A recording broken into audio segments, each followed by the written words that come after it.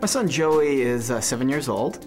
He was a Christmas Eve baby, and he is an absolute joy.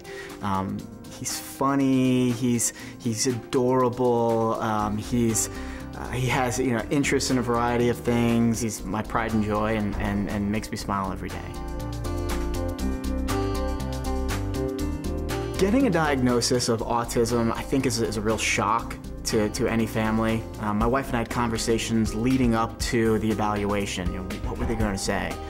And I think what we thought at the time was, well, Joey doesn't have autism. We'd heard the word before. We thought, well, we're not sure what he has. We don't think he has autism. Because our guidance for what autism was came from something like the movie Rain Man, which was one very specific case. And it was actually a case of more severe autism. And we didn't know what autism looked like, but we didn't think that it looked like Joey. And come to find out that, yeah, that is what autism looks like. But autism can take many forms, many shapes.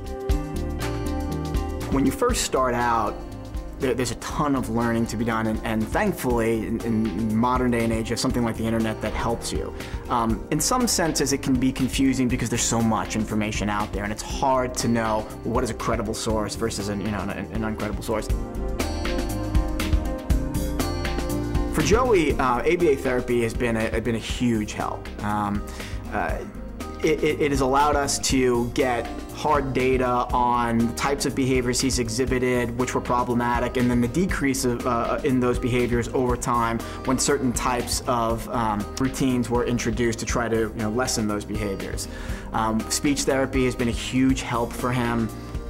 He now, at the age of 7, his vocabulary, to me, doesn't seem to be any smaller than other kids his age.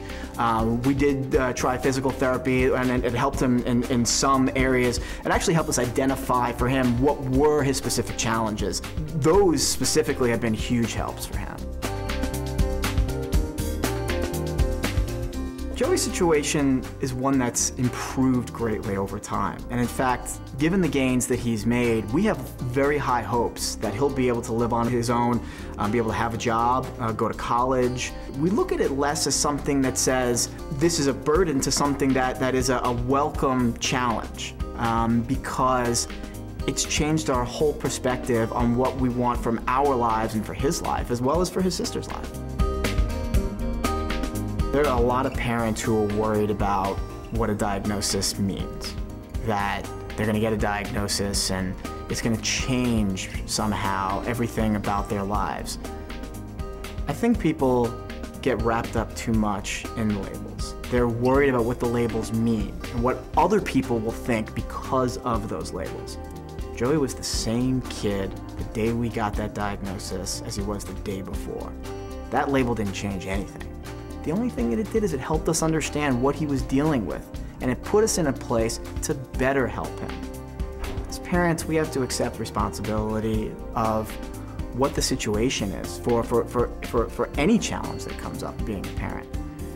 And the quicker we get our minds around what we're dealing with, the better position that we'll be in to deal with it. And that is our task as parents. That is the burden that we have, and one we need to embrace to do right by our kids.